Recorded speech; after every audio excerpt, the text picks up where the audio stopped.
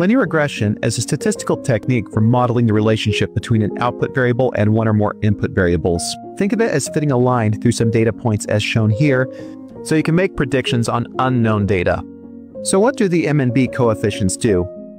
The m, or beta 1 coefficient, controls the slope of the line. The b, or the beta 0, controls the intercept of the line. In machine learning, we also know it as the bias. These two coefficients are what we are solving for in linear regression.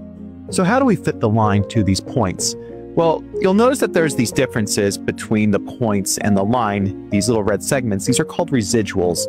They are the differences between the data points and the predictions the line would produce.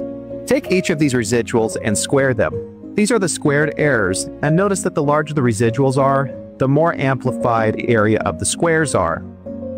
If we total the areas of all of these squares for a given line, we will get the sum of the squared error, and this is known as our loss function. We need to find the beta 0 and beta 1 coefficients that will minimize that sum of squared error.